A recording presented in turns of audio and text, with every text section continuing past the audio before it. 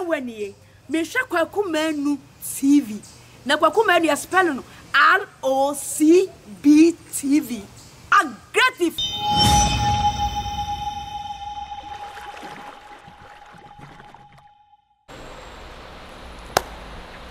mini adofo me gise otwedi amponyame atom ho ye enenso ye da foforo ye da wonyame ase so ode enenso akan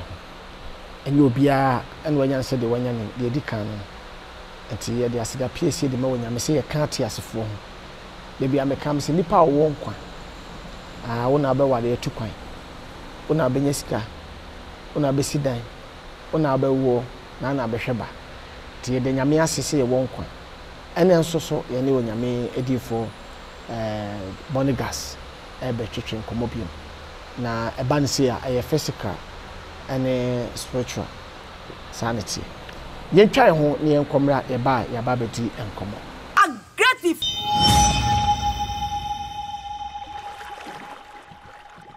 At Diaspora Insurance, we understand the importance of dignified send-offs within Ghanaian culture and traditions. We also understand that you want to avoid the double trauma of your family grieving and not having the financial support to cover funeral expenses when you're not around. With our Diaspora Funeral Cash Plan, you can now cover yourself or your family in Ghana or abroad. With no medicals required, we'll accept you if you are under 75 years. Visit our website today or call us to complete a simple form in under 5 minutes. With Diaspora Insurance, your peace of mind is guaranteed. aggressive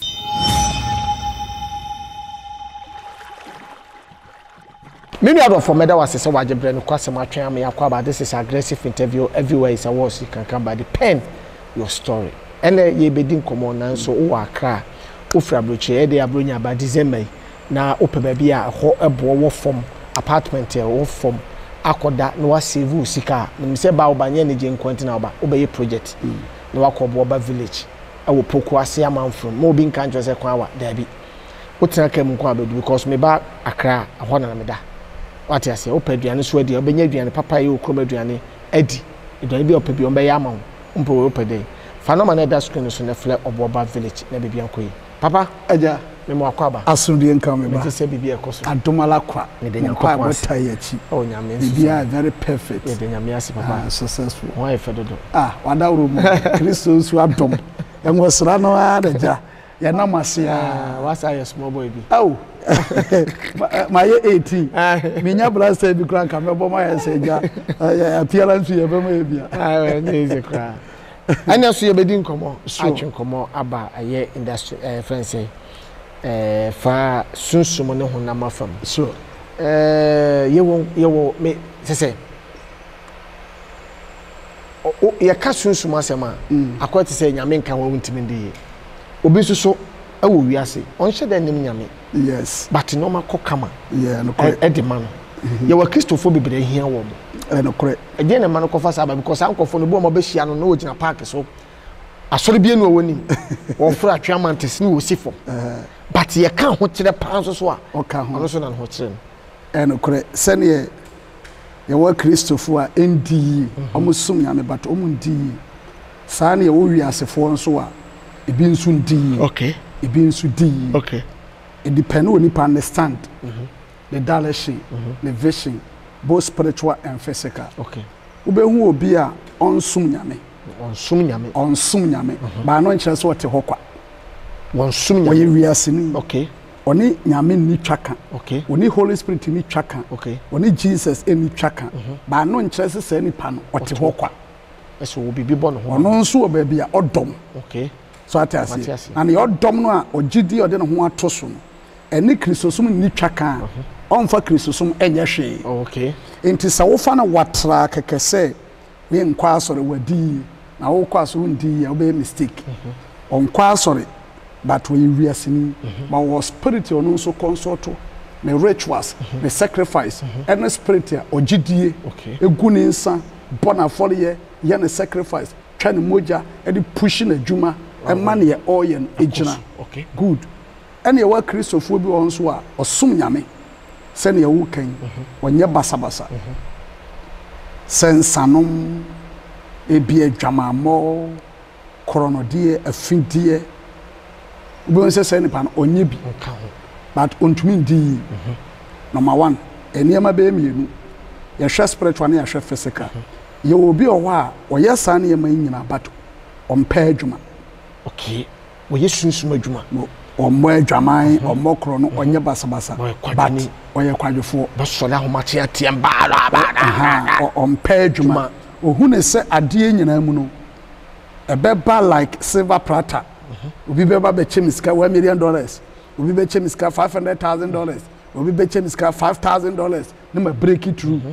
so atase sana ebirum fa sa kwan sa nkrofo ne nkrofo a omu ni nyame asem nimdie okay ene ye obi ho a o nyame asem nimdie o ye kristo ni obo ne homode but ondi okay opadwuma so ebi akwantu watubi aware bi adwuma bi a obetenka no okonye bi so atase by so ondi school na ese wakọ school wakọ bi de ho application akoto ondi adwuma kwa na obenya onya adwuma akatua mpo ye papa okay so atase onya adwuma akatua papa but end of the day no oyobi a wakọ nkan e be educated and other stuffs and personality you fine very presentable but ondi okay se nipa ne pa adwuma oye modern mofo ototo ne niam yi onye basabasa se wontimi ndi ye dia na question mark e was spiritual side so atase enti se ma wo bompa yenso yes oye adwuma bompa ye ma me ma quotation okay e de kan so ye chia wahwefo okay all over the world nyame enhira me se wanya bre na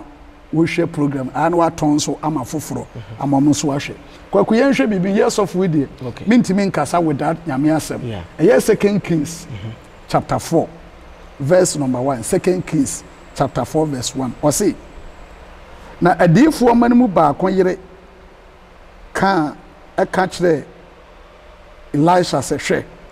waku akunu awu na wala woni me se waku ate ase na osuro urade nanso akafo aba se obefa ne manimu bi akoye nkoa okay let's say we ya sofo okay na sa sofo ketua we no di sofo kase friend Elisha echi or one of the pastors na udi Elisha echi we obi a we responsible man waware ene ne manete ana sofo we okwaje besia okay na okwaje besia no investment na nko yama no enom de pressure to no so eka eyefi okay eka eyenim guase okay eka eye owu eka san ye yare into okwaje loan okoboloi wentimi ntwia ba wo sofo okay ena de ode ne ka ne pressure no anopa onie ewia onie enwumere onie pressure otata no kwaku sofo nsu waya wonya sika no ena ne pressure cause ra ne kun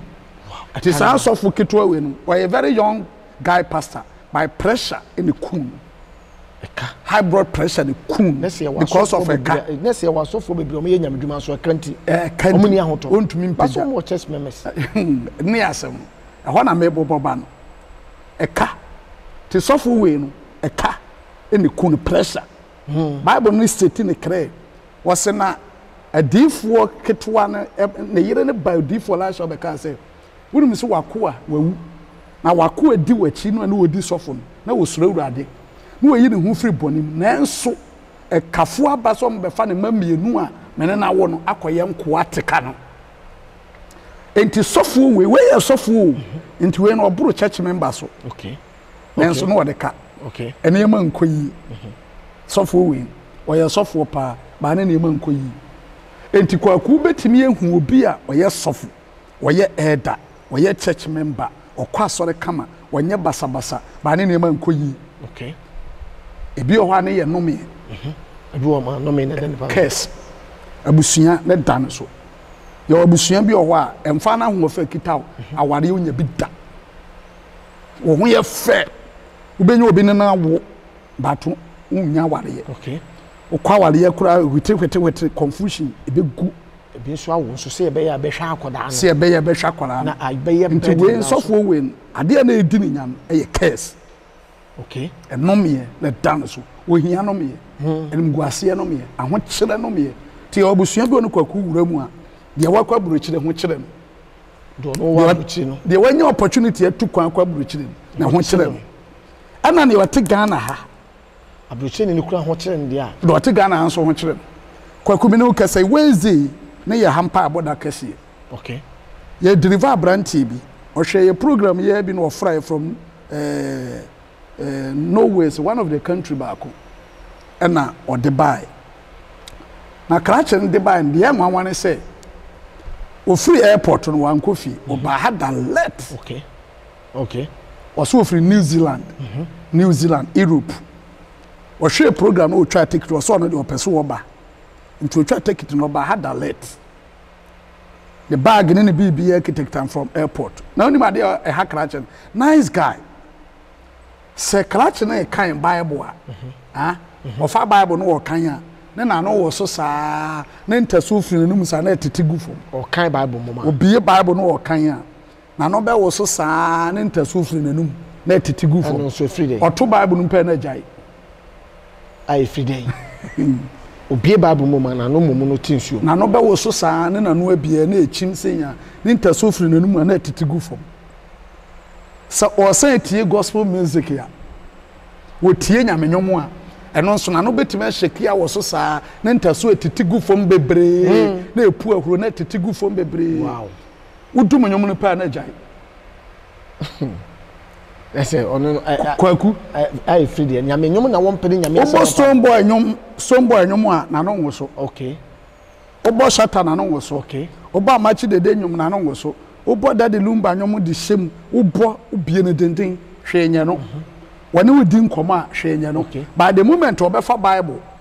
ana say obetie gospel music na no be wo so saa ne na no abie saa te se na etwa yare wo so eba no ne ntaso firi nanum saa na atitigu fom. Wow. Abrante wenya be 42 years. Wow. Waso wo ko New Zealand no wenya 27 years. That's what na kronmache Bibisa nse saa de we ba no so breben. Ose ba no so bra no wanya 14 years. Whoa. An wote ne antenchen awagura so adu. Awo ne antenchen 14 years. Ana de ne ba no so. Na bra me di ne gina ha me di enwosira gu no so me se tumi biala. Wo ha bra da pie bra. Tumi opie no e bosom. De di na bra bosom. De di na bra bosom. Empe gospel. Empenyamenyom semati na ye bosom ana mbisa nse ade na waye krache ne saa ana wase krache ndo waye sofo oh adom kase atinemu na ne mofra se na ohunu se so ma ne kwan ma adom ne pia ahonhoma wo fi ono mom nya hoto okay to ma na ne saa okay nti wotie nyamesem na wotie efense gospel a eno na be ma spirit no alefto na a revival no na twenwa ben nyame na wa ma na no ni shekisa na ntaso firi nanum etigu fom sa otumpa na jai ese twenwa firi bible twenwa firi nyame asem ho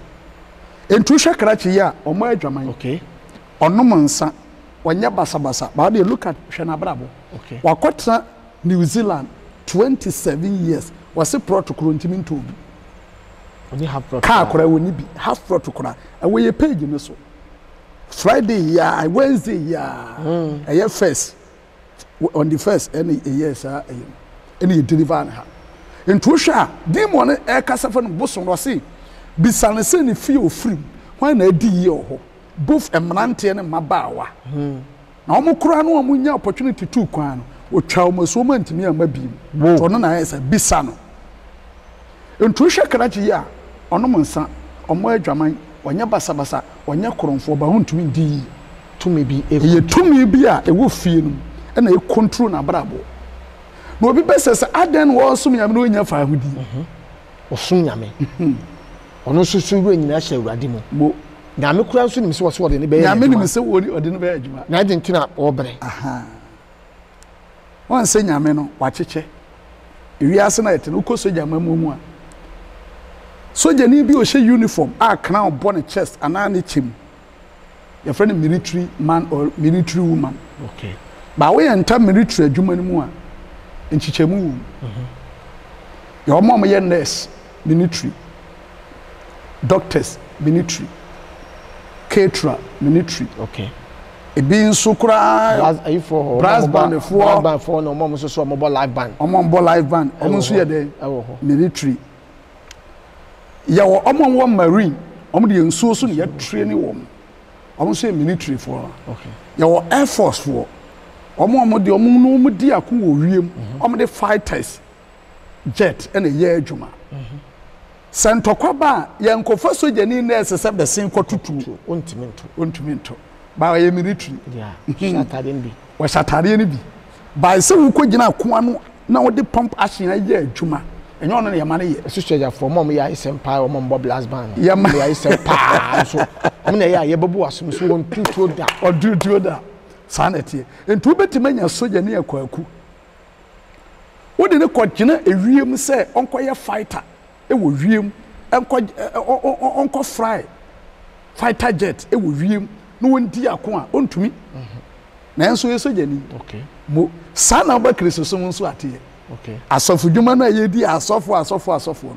ye wasofu bebre wasansi so a omu nyina ya asofu by wo bia ne dwuma di a odi enti sa papa we kristo ni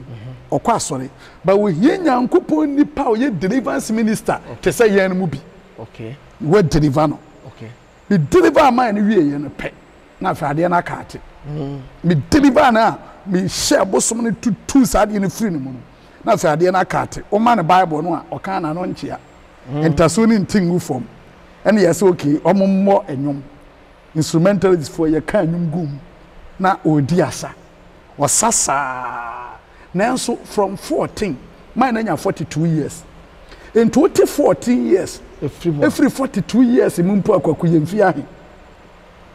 se tumi na di ne so ache I didn't so e cut be 30 years ayare we tin so okwa sorry okita bible or sofo otua tight ma no by sofo one na ase no oni sa power gift no obetima den eyi free ne so good enti the America Kristo ne nyame manya ne se obetima e Kristo ni obetima kwa sorry adwama wo mmɔ nsa wonom ne basabasa wonya ne nkyɛ sɛ penetrate sɛ obedi yi sometimes a true baby a wo here deliverance minister obe break konua o hia konua okay ahokyere konua sujadie konua yaredom konua wo here obe break saade no afuru so saade ne tete pansam sɛ hwim ho beto okay afro somu a ebegyina woton a ye beto wo pɛboafo a nyame beyi bi ama ne ma sesa okay me shema me bi eba nkom wa ha Otema branch sane magina be ya kesefo na me bompa ma se urade ma ne nkwatente ni ohun ne mba ewieye o mama fo wa anwo barima oh okay ana me share ne nkom no ana me ma time no a wose wo nipa no nyame bie kwa ma nipa ndi tu kwan na ne ma edile ana me invite sister de me sa tono so an spirit bi apie wo so ofri ne ma me achi woye bosom ono de o ma ne kwan ne se ne woye ne maame no saa na obeye ne mani nyina oh okay by the grace of God na lady na share broni bi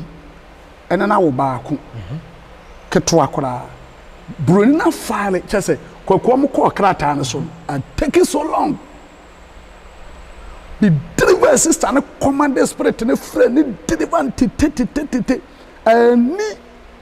any less than 2 months ama issue ne visa dia man march ya aye this year march ena ne ye program do or die ene obema ne testimony ene ofrai ya okoye kwaku me ka hye nyame anunyam August ya recently ya ne ye program e wa ha ni sister odi na chimienu ono nso anya scholarship ukoye page ne so a e wo so sisi ya ubonse abai wono waburo ni ti wa spray ni ti session tawali die wa ne ash wono nso anya scholarship okay e wo Europe okoye ne masters ono nso ko third one no awaka no ye ne ho adwuma ono nso process acha sisese kwa kuhwemu a me ka hye nyame no nyam sei me yenu adikan kowura mu eko ama ba akoko eko ma start adwuma de okọ first one march no wanya adwuma bibia because ye fare man papa in BA and a second so start school 100% scholarship masters ka present ontua bi and a next one nso process ekwan foforo bi be ma foforo nso free US aba ono nso so be ware lady na no misi second one wa wotere wa wo woro frofo no na ni so ye hikakra into ofa we ano ne na wo ofa we ano ne na wo wa wotere by be ma free US aba so be ware no e do ono nso akọ wa wotere different fathers one say konu na break aden no obi ngo da wonya ku na we dey ye break konu na free ma amene ne ma so no wa wotere different fathers obi abegina so say o ware ne de na akọ aggressive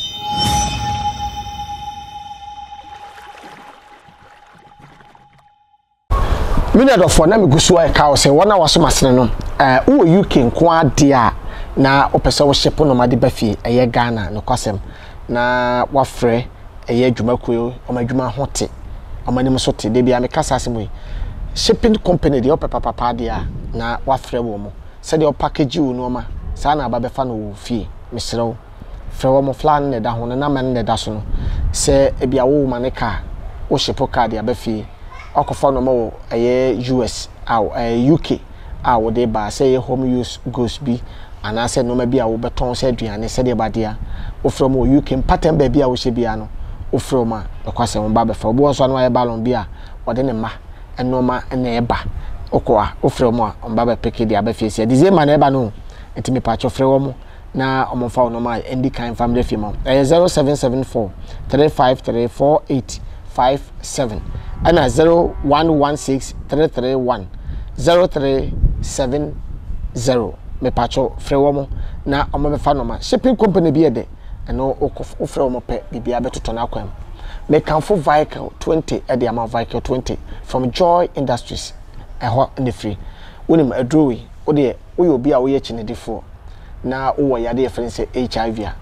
wo de ma ho be 1 month ni madrowi bi anopa na awia na anwumre na wi akọ check up na hwade e boost system kutia yade mmoa wo ni pedwom mo kutia wo ahoden no ono so fight titia no na mema bebre na yemre o e wo mpam ama no kwasem ne kana akoye bibibi ye ntimi nka na yeto ne ma ne iPhone e wo ho pa cho ba to bi ma wukunu na efa eseye honam yade nko ade a ebeboa wo ma wagina wukunu ba begina ne naso ama wankasa waka se ampa you ukunu wa ye belima timi pacho no vehicle 20 obabu onyan mensisa ekuro nyina atene nka mantem ho obi do aye sandboard anase calendar bosom ne so yan wo hu because hu wani ma otimi se ne bosom yaso timi srewa wono vehicle 20 asa pensi ni nyina no ebekwa ma ho aye dai ato na fa Joy wantement man na white obabu no ho fe nenso sebi cent ewo wase misrew be ma bi frew na china wo ma nya benfo na eye wontio a mema no frew biem aye cent bi na hawo o wisu vai ayi Joy wantement a abeboa ma white no ebeyi ana cent ni na abeko mema na muntuetue bi mema tue bi na ma honye din kodra store wo Ghana ha obenya bi Fred Dr. Mafred anasa Dr. Harry 0244585531 na 0244876321 ofrape obenya aye vehicle 20 ato anom ama bibia ede akoye edi ama. Hello ebusiafo munya ba Edna ni ya online business na migusua ebohu deru edi che minwa no Ghana fo nyina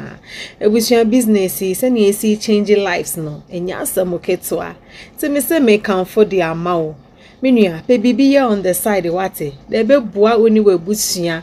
business eni gisem ne se baby biara obeko bia edi wechi efise ne ohia your laptop o phone and access to internet ohia experience bia ohia qualification bia efise your mentors any coaches wo ha wo mo be boa wo step by step ewo business yimu anya mimi no mo try minima wa business name mo visit my website no www.edco.com and I say frame 720-999-6612. Nyami shiro bibia. Bye. Aggressive.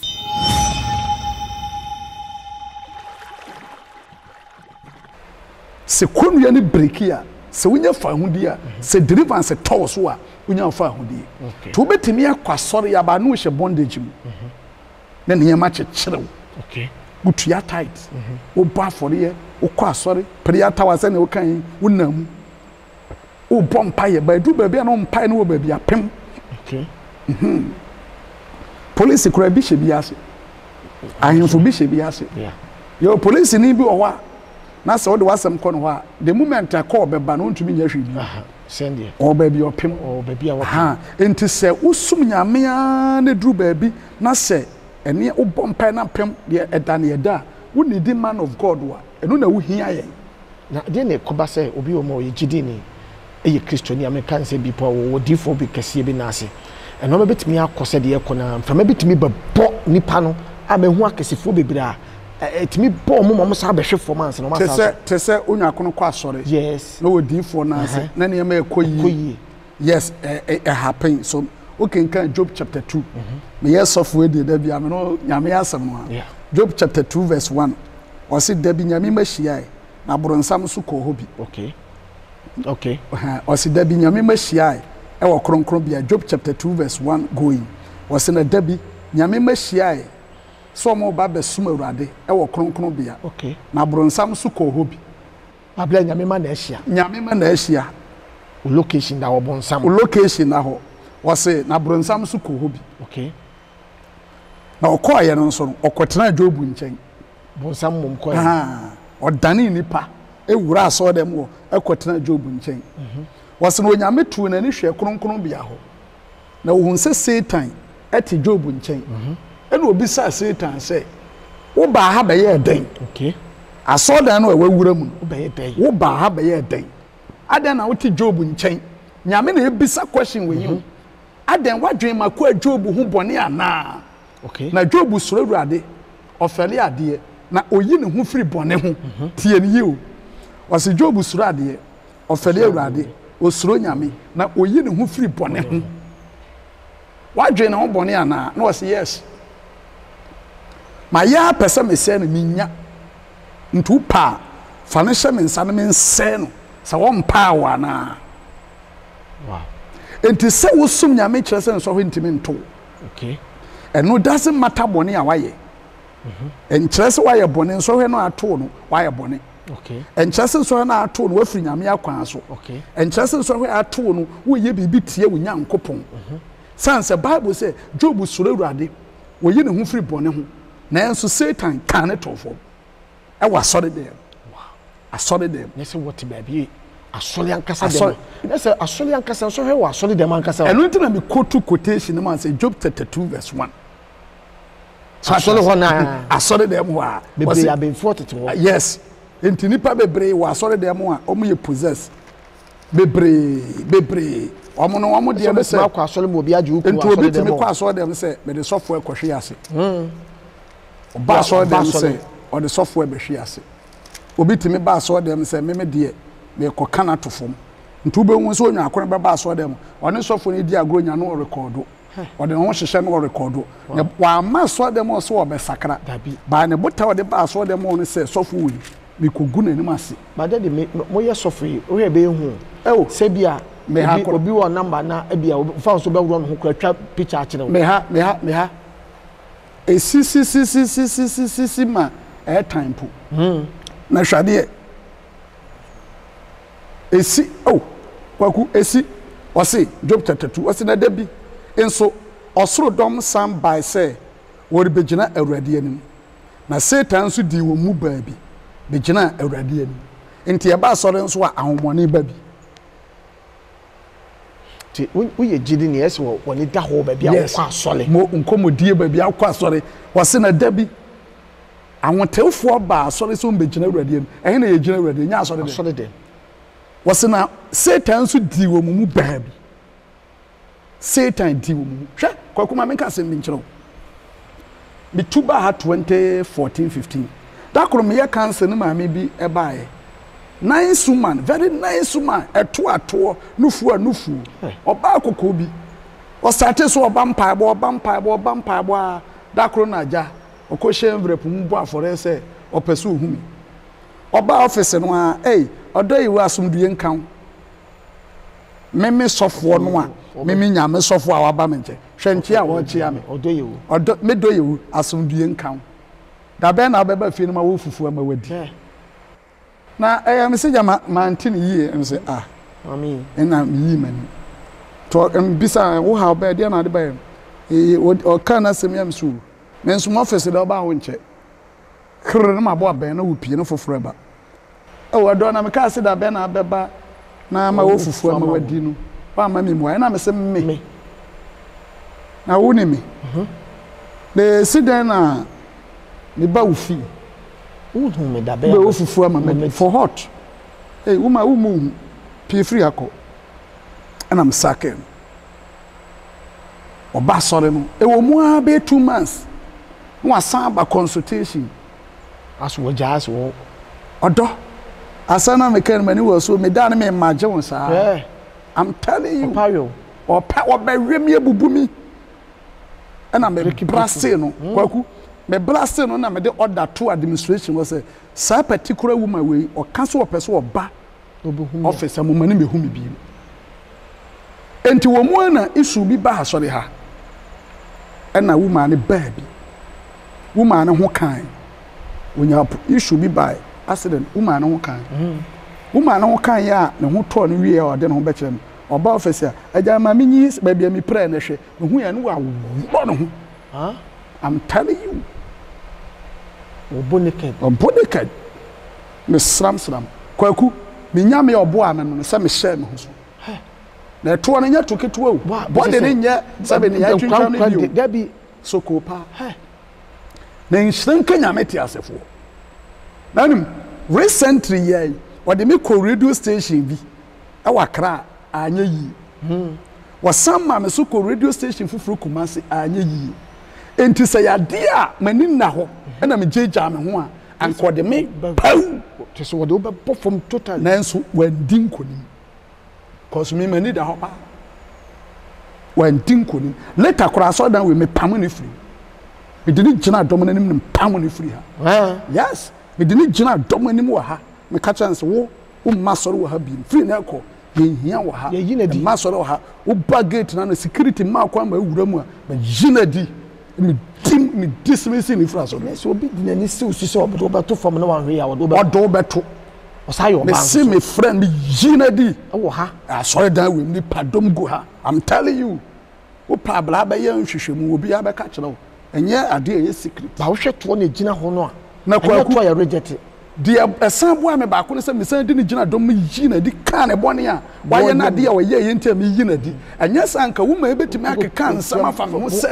me kura mpokura wo ne na da office. Anane boy no wo drop no na mpese wo be wale no hwe antikwaku mi wremo so bebre pa ya no me de toto asofo so enye ni nyina na ye no kuro na enye no nko. Let me tell you something. Woman bi ba soro wa ha or the problem bi ne ba me hwe ni wie that chronos will bishop manage wo ho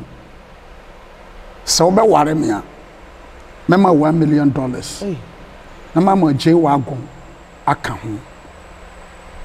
and I'm so that Nyamen can say, I don't need 1 million. Me worth to borrow $1 million. Into I don't need 1 million. Wakan and so J wagon. Latest one be mempe. Na dakoro. Any a call a year be soft will be a ye. Na baby a call yen ye for nipan area. Unipani by a year be. And was so papa men so meti area we mu e yeskafor area pa and I'm so ya da nyame ase enti tama mimi be frɛ ya na se no no ni ho and ofre oh papa oban so no support papa ne e ba bia mete no e ye le no abefa nti anu afa me ha na me consume ni mo police fo bi a o me church members ya e bi wa me pia me no mo na ekɔ ti ekɔ na ba ko driver na ba ko kam ne me no mo fa afi ho and ya brosan ginginging bi enya sam keto akora very beautiful house oh wabobra so o mo obra ntumi ma $1 million na on fa chi wagon enka ho enti ye call hon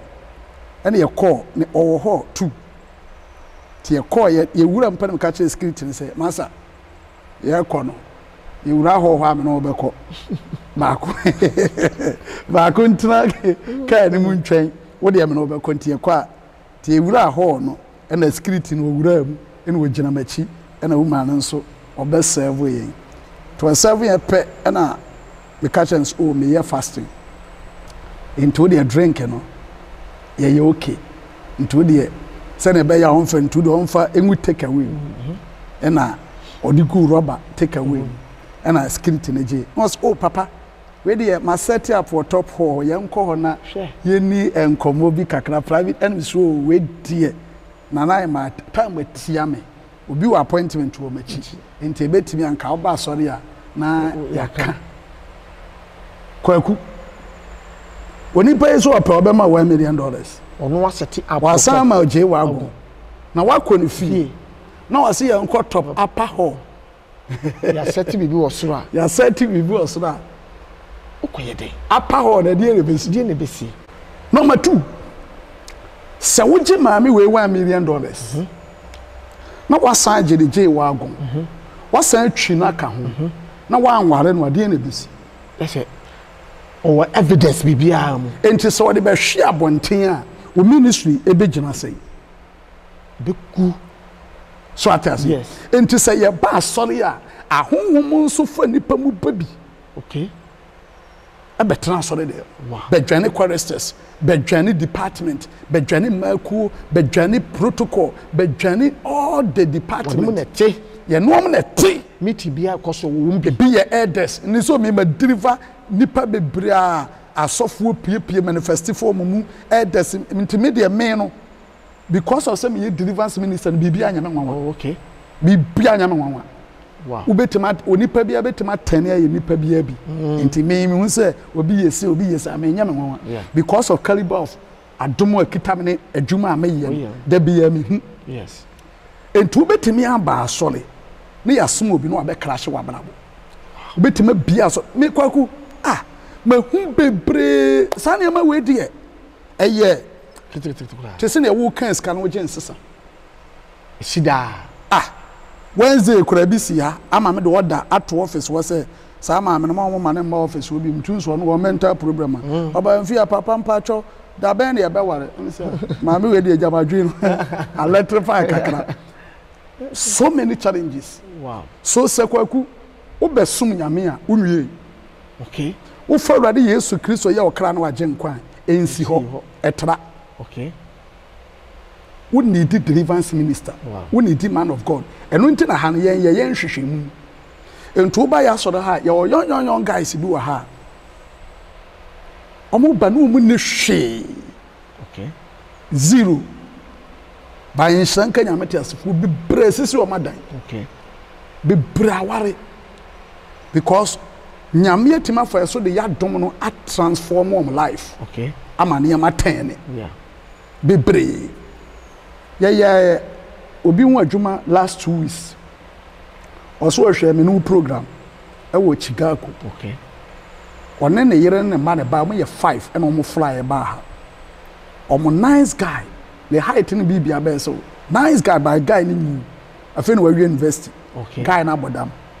wow 3 years ni doctors aye na famu die bia abrochire de ho na hospital papa nyina ho emfa and almost fly from Chicago and on buy almost buy no a ye deliverance amom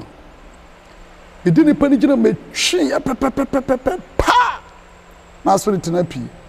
aya also no makote o ka so no makote o hu yesre o da ya hwehwemu o no ma mo da ya hwehwemu me de kyira wo de afa de wo ba why you lucky why na kyira wo ha why na kyerɛ wo ha ɛna mbisa so ya wan wasem me ye rekurum busum no woni papachi okay akwala we the future is very great ti a connecting namfofo 3 e de amane wa buru kyerɛ ho wow na namfofo 3 na connecting no munyina possess o ye mema na sa younger we bisa no wo de bisa no na gina woni bisa ne se ekwan ben so na fa ye obodam na sa o mu pia boys 3 ni pia ono kan ho omu pia na so omu approach ladies ya ladies ombe approach kra wo approach oba front no oba front so opewi abra o me kan so opewi abra we nka so opewi enti aguo manim ase enti the sam kra no guy na twe no ho afrom ho ansa na obebo dam ho ane maame na si Jesus Christ papa erokore onam fofo 3 onom ne koba bokosua tafre ko Canada ko bia ko di holidays na da bia ya me fere se na mfufu wo me bad enti me be ya konso saa na me ba na twe ne ho afro mu me ba ne twe ne ho ana wo be yare ye wow me ba ne twe ne ho enti nipa aba ya kwam no kwaku enyo mu nyina ne ye nipa wo me possess be say no wo me de damba beto no so university guy wow guy ne ho fe nice guy eni ye ye ne ho adwuma me ye deliverance wie ye breaking yema awa na guy ne wa bunko tudwe wa so me sisisi wa brace me say papa me dance wa jeme aya ese wi ase de en na wo saa aya we nye bra prayer tower prayer camp be di busumi yo omo ba no omo buku appointment no ho ansa na omo ba papa ne buku appointment no cause omo ji week pe okay into omo buku appointment no wo ho ene ye mam date amon fan frimra okay cause ono ne de na me so onse ne picture ne ye mfa nye ho adwuma no so on de omo ni abro mpeso omo am so no problem to one ne ma two ka ho e kan de waboda ho ene ye tre ene on bai ene pa enti if you come to the spiritual world in kwaku obi a wona adwuma aya na kristofo bebre disappointed ana sofo e no ka so bebo ntimi amwa me ana sofo e ka so be se ntimi amwa me ana sofo e mami tues ka ntimi amwa mpacho de atie ne se sofo dwuma no aye no obi a wode nyame de ahye ne nsa okay na sa wo de ne deliverance na honhomoni na edi wo so tumi bi no da tumi bi aye wakoa wo ya hwe anya yie okutia wo ma wa wale sem confusion honhomoni ma ekutia wo eno no wo hie obi o ye deliverance minister okay ti se prophet bi Joshua oba Ghana ti se Bishop BONEGAS okay patriarch ase okay aha ye deliverance ministers okay ye de tutu ahomane okay ye sayare ya tu waduru ye de damato so ma wale enkoyie me hu me ho ano ma bompa ya ma bre ma pem ma bia so da so ntimi nyina ekwa na ate abehwe ma sofudi ya midi me ntimi mpagya aburochire ma babi ene ma enkoyie me ma dwuma no okay wo pese hu ade ye hawo tumi ni firi hi eberebe na odi wo so yini firi ma bra bo so okay me ma dwuma no eno na me bom wom baby atumi no obi anam de na ba ma dwudi na to egu nice eno aye ye wo ma bi hu adwuma se free Cyprus me hade aborokirefo na di dwuma wa ha aha hade foreigners fo ne per how rough wow also free Cyprus 43 onwoda onwareda oso otukwa ko Dubai no 22 eno wanyem baako and they say besin ne wanyem da wonya akunu da na kwaku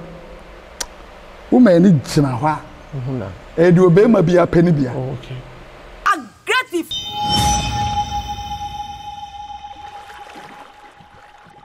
mini adofo na mesado ko home fresh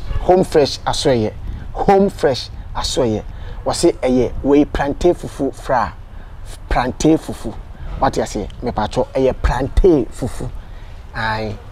na ope fufu papa didia na eye plantain fufu fra ewo home fresh o say otie di na home fresh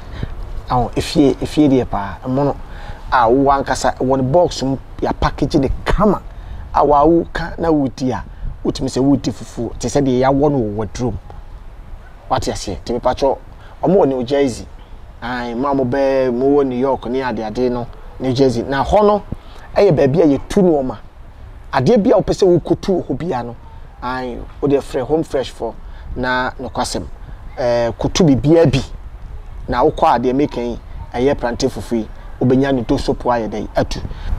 minia na me do ko eye home fresh aso eye bi eye millet benku flour na o say ye wo aburo aye de ka benku ho but we ni yayuo on sa ayuo ko ayi na ye de ka kokko no millet no na we wo de ka benku a no kwasem eboama wona bia wonni aduane ya starch ne ade wo mu no make wonim se de make what yase wonya saa millet no bi na wo de ka ti se benku adia wa wo be hu se yes ampa wo didi kama obi wa ma obeti maka se woton bi but na no nhyeda anye fresh original sa but ko home fresh na amoma bi ana so moma obi nton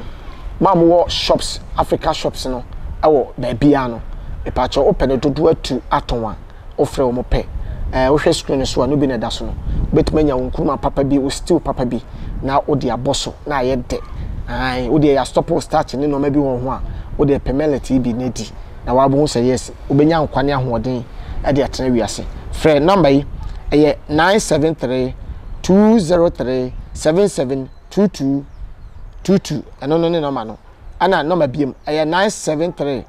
545 1797 me pa cho number na da screen so no ofa ene so ebeboa wo ama wo hu say yes limit bi melody bi o so ho ano e de yie aggressive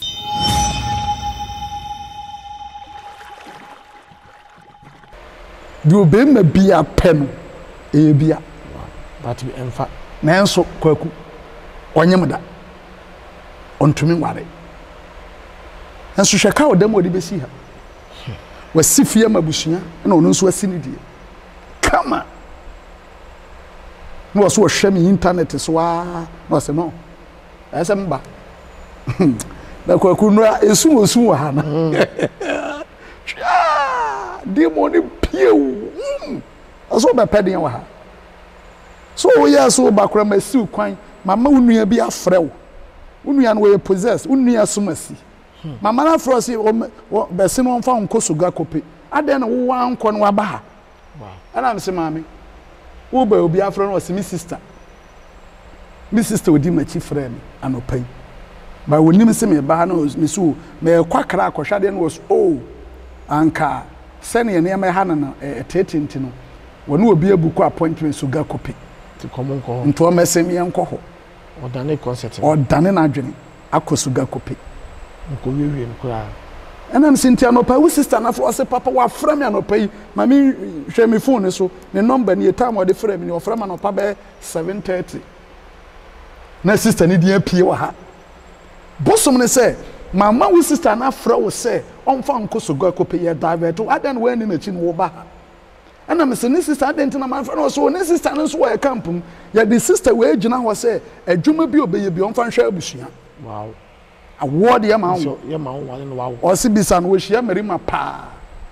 be ma obeye stop mo e be kasa gu na dwum se firi na brabo mu ahonko no wona ne wo hwa ya mani nanim timi dane se abrewa ana obi ya waye makeup wa nanim aye dada okay ya ye nanim sa ne ya puru be man off na ho kra anya ukuna kono bi ho nya na kono ena odi gina ho o ka wasi ne fie fine wasi bi am abusua ote aburuchire okoba ho so hwe na brabo oba papa bi 10 grams se papa bi papa obi pen number show person friend say obi here number mpacho say that 0248 644 776 0248 644 776 and 0277 24 31 93 0277 24 31 93 na the make cho obi ho o say me ntimi ma no problem enipa dodo no hu hia se obeba okay wo pese wo ba yensu kwan bebreba okay bebreba ba wo pese wo ba physical no problem utumi buku before you come say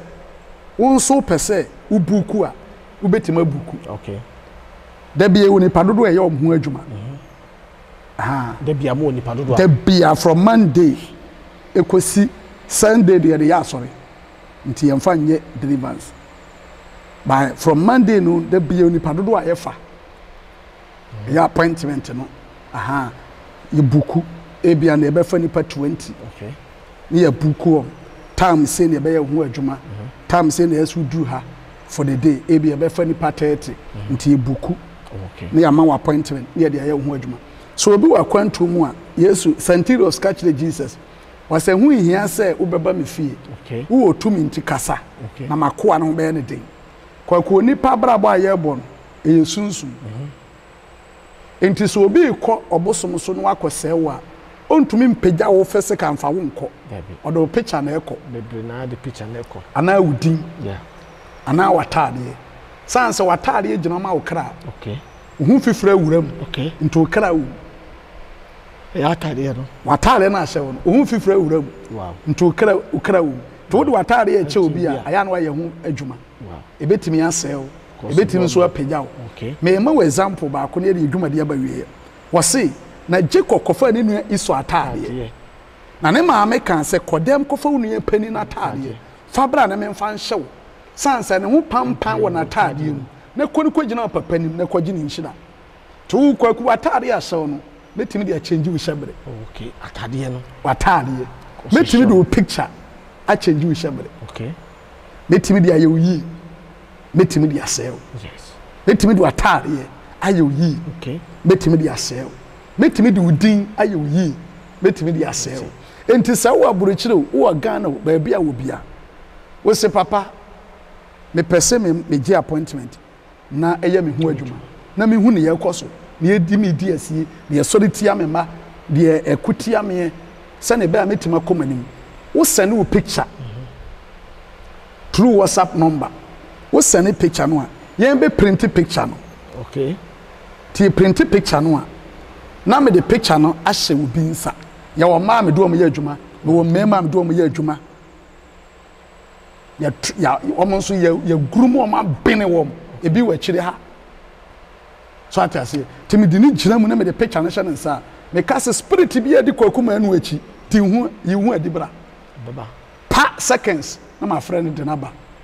unim kwakuma anu menim kwakuma anu kwan ben so wo ye hwan obebu ni din wo firi hi sei o de information ni nyina eye kwakuma anu information nyina o de be ma me adenti na why ne sei dienti na wudi lachi okay o bibi o be kire okay o me de me nya ne hu nipa me ye tumi asomasi ne hu nipa e frɛ na asomasi na de na ma to wasɛm akobisa no okay ɔde ne ma se ɔde ne ma me sɛ me nsɛm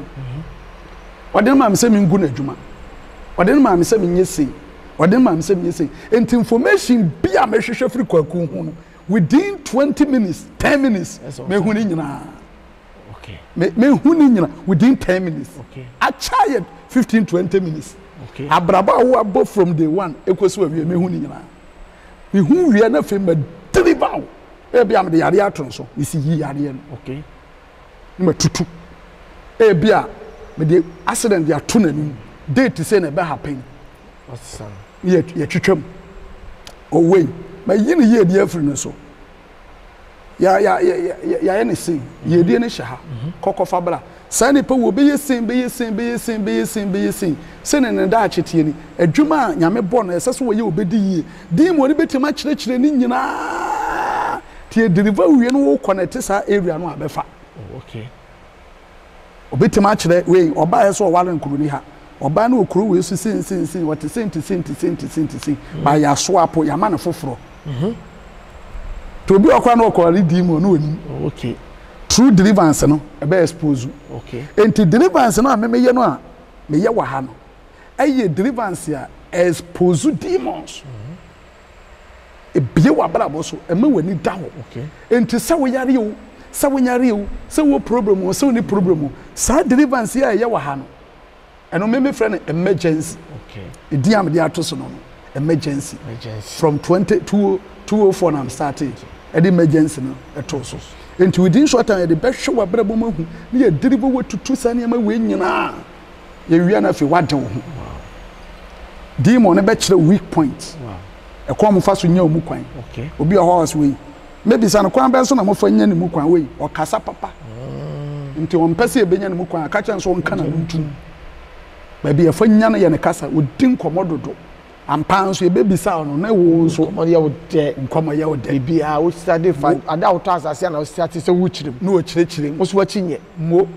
obi on so ase we na didi enye odidi wurofrof nti woni ye fa ya ba bia ye nya no nto demon e be kyerɛkyerɛ demon no wo ha onipa no esori tia na brabo no wo be dance hintasem we nya wo nipa na brabo nyina di nti yan ye dwuma we no ayeye no se me baba ye wa dwuma mi me no mo nkomo okay me no mo nkomo enka wasem ena nko ha na anya yie na mko ware we me pesa mete yes me mpe copyright say wedding nkoma kire wi na wi a ma be catch say deliverance eno ye fake okay wi asofo asan de aba be hye nkom say ma me mu say o ka type aye ebre ko a waka ka tai hu asem de a kire sofo wi say we ka type aye e wo malam junction afi sofo asan be gina ha wasan fro be gina say ma hunu so ka aye na anu Wednesday we nkom hye we yazan we ye fake enye se me say obi adwuma ba let me state it eye ayazan enti se ne be obi say adwuma we eye genuine ye ntie wasem okay papa hwema brabo mame papa ma ware sem e bia me ne kuro problem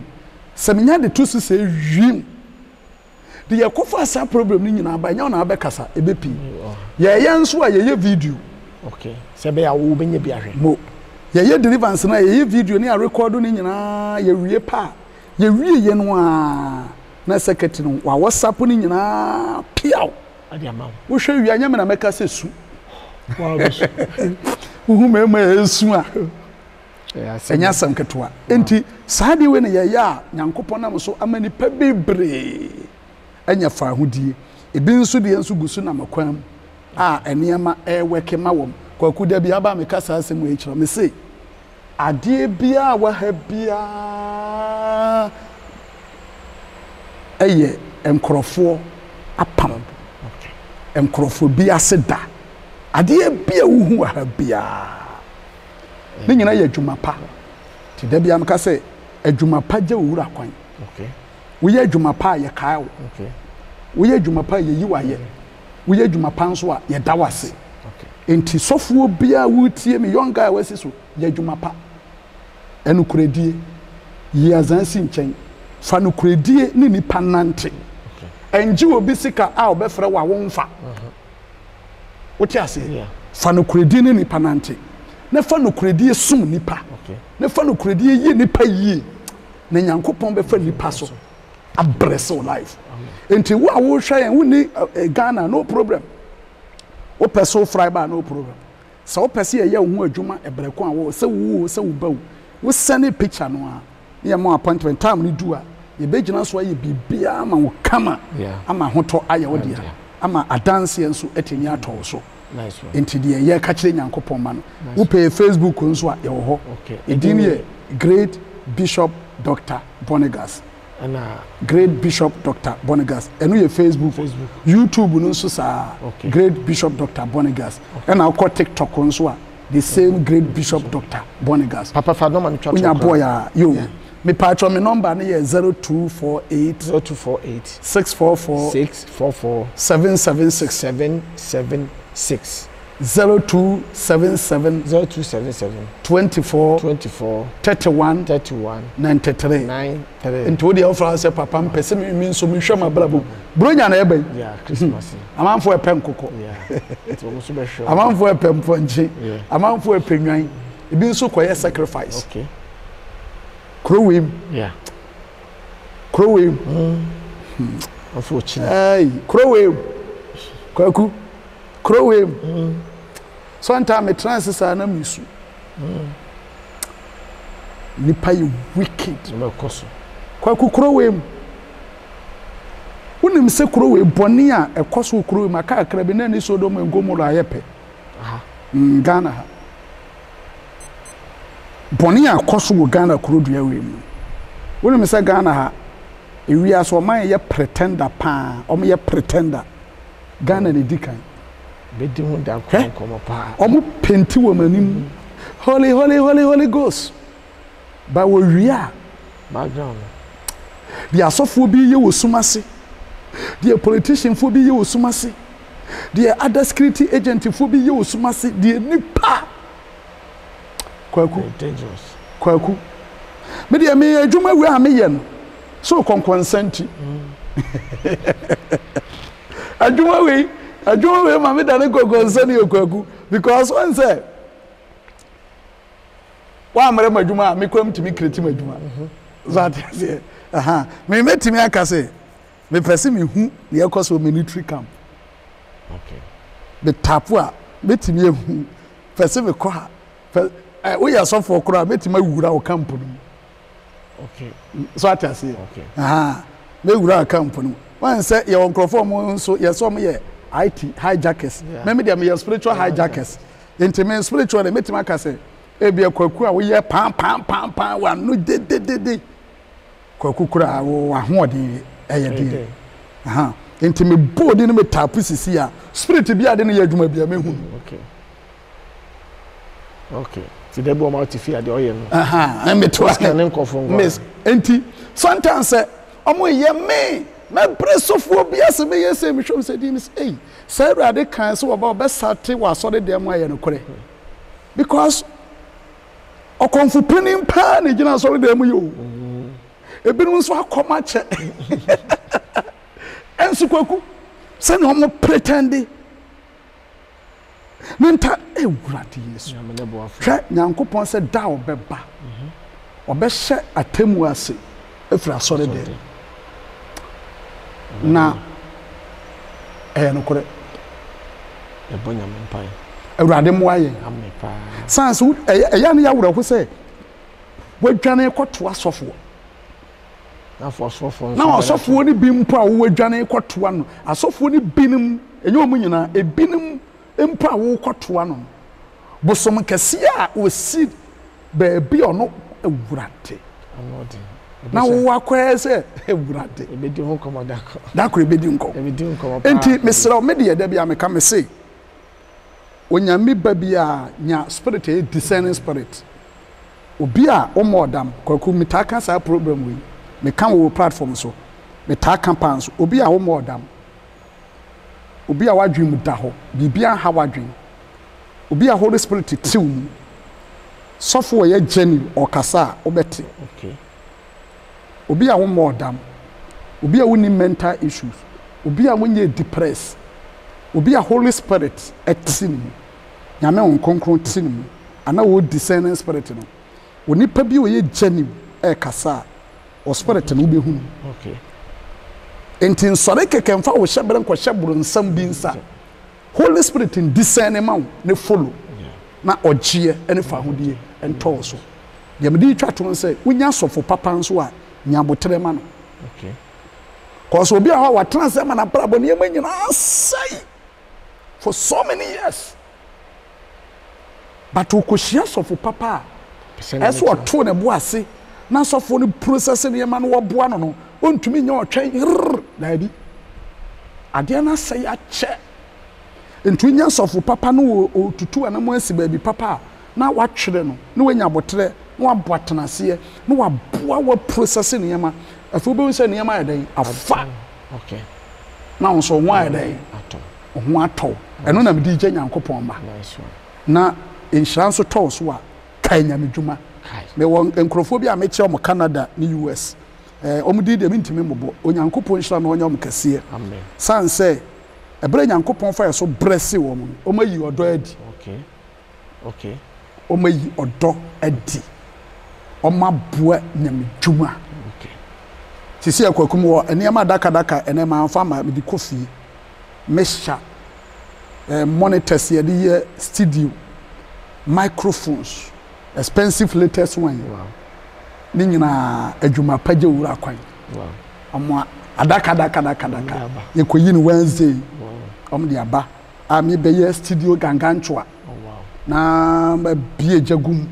anadwo bia all night na de ade ni ye gyinam half night ni ye gyinam message ni deliverance na de ade ni ye gyinam ni ye dima nyankopon ma enche a chese aburo so be di be 2 weeks ni a set up ni nyina ye adofo eye adwuma pa na ma ba ko bi wum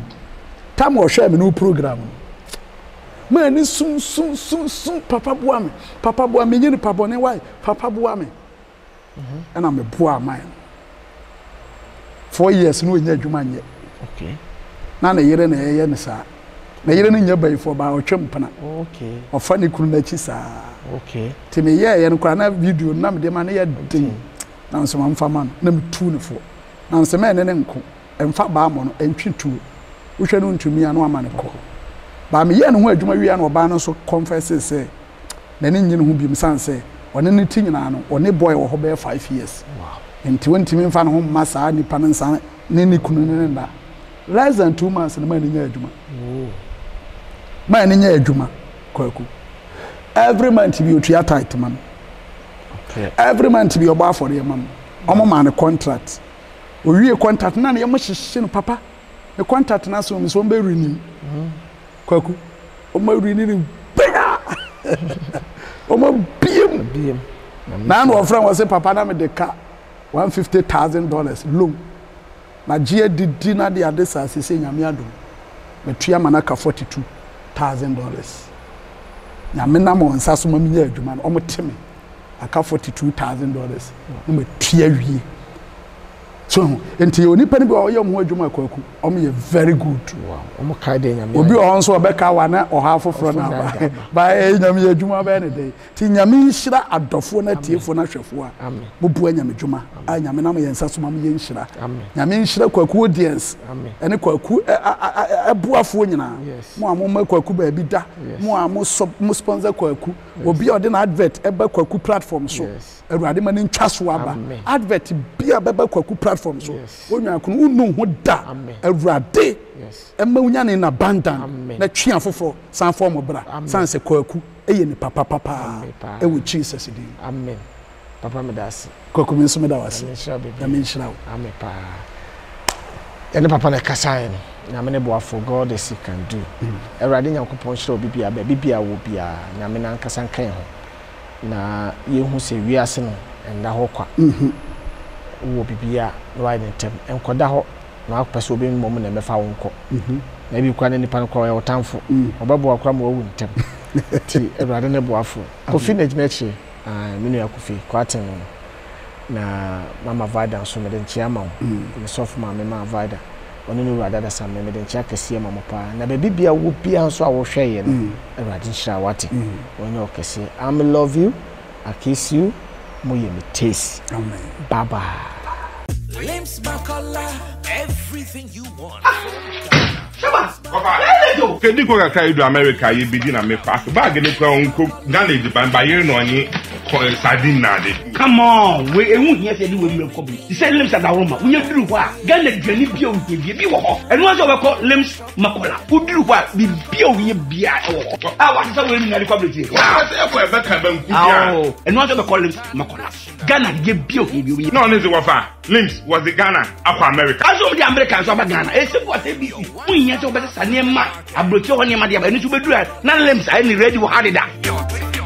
Very interesting. And your food items no kwao se wo hia ka bia de wakoma so e wa America ofre ani a ye beto ni ahyepo dia ana se wanka se wato na pese o de bagana ba bia wo bia ye beto apoto ka no aba hyepo dia ba ama and this pass one okay to Limbs Market we are ready to surprise Limbs Makola International Market, Hagerstown, Maryland. This is Venice View Beach Resort, your newest, most exotic resort at Bakon, near the Atwambo Ghana Gas Company in the western region of Ghana. We offer you a private beach, individual chalets staffed with California king bed, Turkish furniture sets, and ceramic decor pieces. Come experience our architecturally designed Black Star Square poolside bordered by the ocean, and an array of entertainment made just for you. Locate Venice View Beach Resort, some 8 minutes drive away from Inzulezo in the Nzima land of Ghana. For further inquiries and bookings, reach us on IG at Venice View or www.veniceviewbeach.com. Venice View Beach Resort, redefining luxury.